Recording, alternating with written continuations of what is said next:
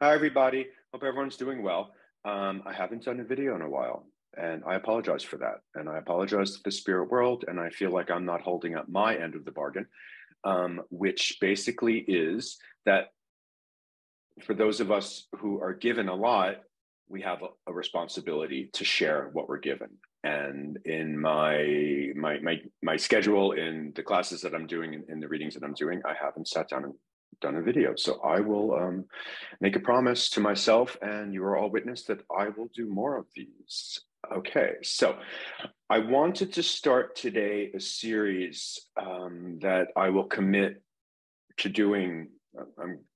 I'll be logical about it now, maybe once a month on spiritual teachings and inspiration. I feel in this physical realm, we're all brought here, we all chose to come here to learn.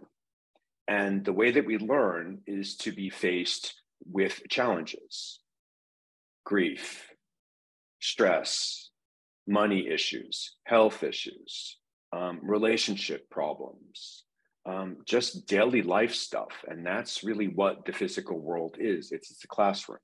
And I feel in the physical realm, we have two choices. We can either say, why is this happening to me? To sort of take like the victim role, or, which I feel is the better way to do it, what can I learn from this? And I feel when you choose option B, which is the way to go, I feel, we are elevating ourselves. We're evolving, we're spiritually progressing. And when we can heal and move through these challenges, because I feel these challenges are opportunities to learn, to spiritually progress, it is our obligation to be of service to humanity and share what you have learned to help you with others. Because if you've gone through it, other people have gone through it. I'm not saying if you lose a spouse, if you lose a child, a pet, someone you love, that you're not allowed to grieve. Grieving is a part of the human condition. So grieve. There's nothing wrong with that. And you should. It's part of life. It's part of the human life, the physical life. But at some point, you have to try to start to heal through it. And if you're watching this video, you understand that there is no such thing as death. There's just the passing of the physical form, and you cannot kill the human spirit. You cannot destroy the human spirit. When the time comes for us to leave this physical realm, we all return home to God, to the Creator, to the universe, to light, whatever your relationship is with God. Use that terminology, but I do know there is a superior being that sort of controls the spirit world and the physical realm, and that power and love and energy is siphoned down to us, because we all hold the spark of God within us. But within that spark of God, that's in us, and that's part of our spirit essence, our spirit body. So when we leave this physical realm, we do not die. Our physical body dies, but you cannot destroy the human spirit. Energy cannot be destroyed. It just changes form. So when we are challenged with things being thrown at us, like I said before, it's not a perfect life here, but we're meant to learn. So whatever stresses or problems you're having, understand that this does not affect your spirit. Your spirit will leave this physical realm when it's time unscathed. Nothing external in the physical world, in the matter world, can affect your physical, can affect your spirit, can affect your spirit body. Okay? So within this, going on that sort of way of what I'm talking about, I'm going to start with one of my favorite spirit teachings go-to for me, which is Silver Birch. So I'm reading, I think for the, 20th time, this book, sorry, with the reflection, Philosophy of Silver Birch.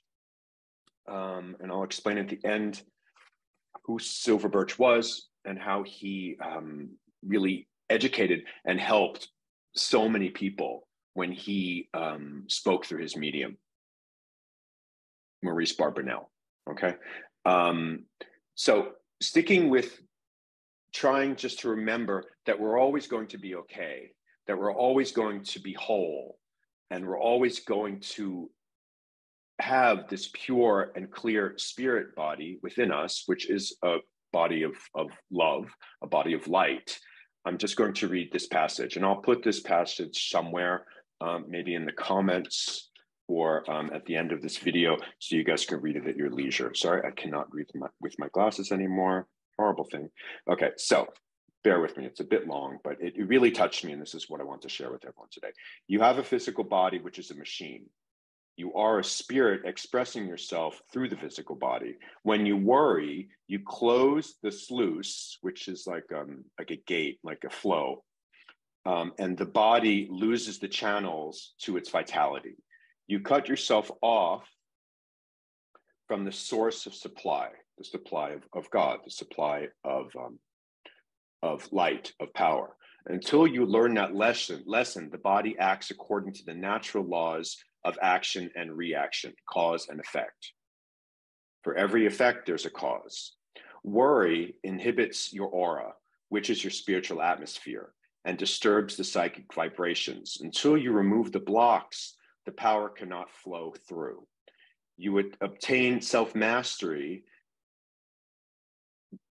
by a long and arduous discipline, a rigorous training, a constant refusal to allow your fear to dominate you. The Great Spirit, with infinite love and wisdom, devised the law. The law is perfect. The law must operate. If you put the same energy you waste in worry into constructive thought, you would have no health troubles. The divine plan is perfect, and you are a part of it. You have to fulfill yourself. Opportunities of self-fulfillment are daily provided to you. Okay, so what does all that mean? And why do I feel that that helps? I feel when we start to worry, when our mind goes into this loop of stress, of worry, of fear, right away within our energy, within our aura, because I feel the aura is sort of, it's the orbit of our spirit, we start to put up blocks. And I've said this before in classes, but so we're in a loop and we're just worrying, we're pacing, everything's bad, everything's not working, things look dark, things are horrible. Right away, we might ask for help, but until we just relax ourselves and say, this is just a phase, I will get through it, I will heal through this, I will survive. My spirit will survive, and since I'm living in a physical form, so will my physical body.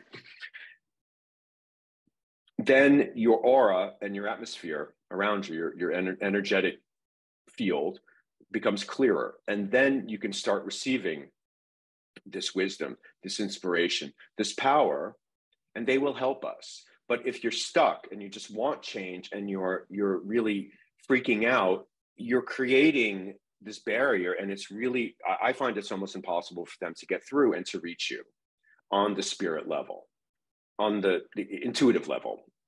So relax yourself. Don't let yourself get caught up within the stress of the physical realm too much, the matter world. Like I said, everyone has the right to do what they want. It's all free will. But what I've learned is that when I can stop and jump off of this sort of monkey mind loop and just relax and move back to the rhythm of my breath and just reach out and say, help me, relax me, center me, they will do something with the energy, the spirit realm, God, that all of a sudden I move into a state of relaxation. I find my center again. And then when I'm calm, I can find a solution to what I was really worried or stressed about. But I find it's very difficult to really find solutions for things if you're just spinning. If you can't stop your conscious mind and you move into this really dangerous space with I field and you just start spinning out of control. And then nothing really can help you. You really cannot even help yourself, right? And what does this worry and what does the stress do on your body? Silverbird said it. You're calling in a lot of problems, because worry and stress, to be at a constant level of stress all the time, it just I don't know, in just a physical term, or a chemical term, physiological term, there you go. The stress hormones go up, and that's very dangerous for your physical form. All we have to express ourselves in the physical realm, our spirit, is our bodies, our physical bodies, right? So you're inflicting damage on your physical form within this worry, within this stress. And that, I do believe, no one, please don't comment that I'm saying that you're responsible for getting sick, but I do feel this constant level of stress and this worry, you can get yourself sick. You can call in diseases for sure.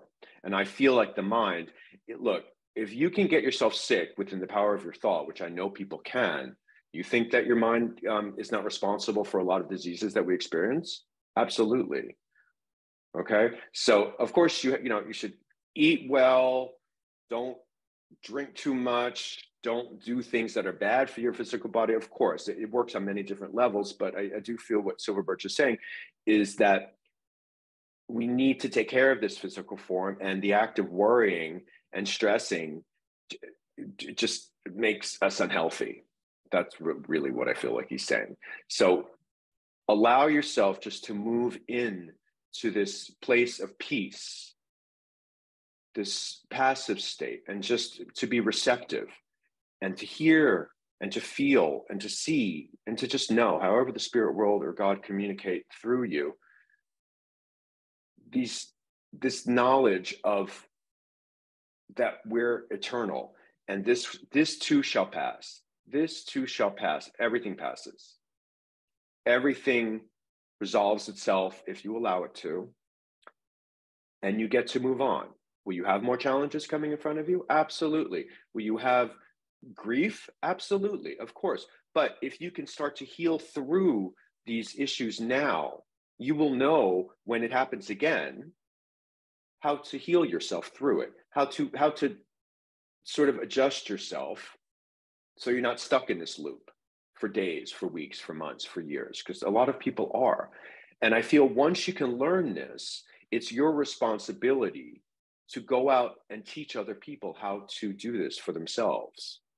And by doing that, by sharing and by helping other people, we just form this beautiful spiritual family that we all are, because we all have the light of God within us, creating one family. We're all connected. And we're being of service. And to be of service is really what spirit work is about.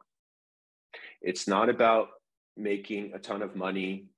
It's not about feeding your ego. It's not about feeling important. It's not about putting yourself at a higher level than other people that aren't as spiritually progressed. I do believe the ones of us that are lucky enough to sort of evolve and progress, it's our job to help those and bring everyone else with us. All you can do is show people the door. You cannot push people through the door. Everyone is responsible for their own actions. As Silver Birch said, the natural law, reaction and action and reaction, cause and effect. We all have to take responsibility for the effects of what we've caused. And a lot of that is internal, right? So to go back to what I wanted to really just make this video about is try to just move past this worry, move yourself out of this loop, this monkey mind loop, this stress loop. And believe me, if I could do it, you could do it. I was a pacer. For many years, I'd have a problem in my mind, and my mind would go from problem to problem to problem to problem, like just on a loop. And I would pace back and forth through my apartment for hours in New York when I lived in New York. And I had no idea where my mind went, but I knew it wasn't good, because when I came out of it, I would feel rather panicked to the point of having a panic attack. And that just ain't good. And that doesn't help anything. And then for as much help as I am reaching out to receive, I'm not going to receive any, because there's no way for them to get through. So try to remember, within the worry is a lesson. And within that lesson, you can find peace, because it's within a peaceful form and within a peaceful being that the spirit world and God can work through us fully and help us and teach us. They are our best teachers. I do believe teachers and mentors are definitely thrown in front of you in the beginning of your development. Absolutely, because we need to understand that communicating with the spirit realm and communicating with God is something from the inside. It's not anything from the outside.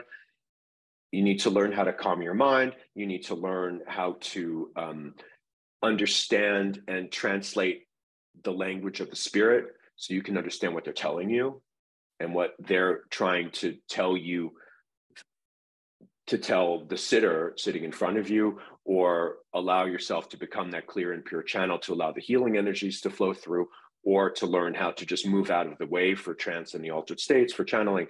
But after that, let spirit guide you, let them teach you. So just keep moving into the power of the spirit. If you're worried about things right now, which I'm assuming that's why I'm doing this video, and that's why I kind of chose to read that passage today. If you're stressing about something right now, breathe, move back to your breath. Everything will be fine. Everything will be perfect. You just have to heal through it, get through it. The only way to get through to the end of something is to go through it. And what are you doing when you're going through it? Hopefully you're learning. Hopefully you're learning, that's what I was supposed to learn here.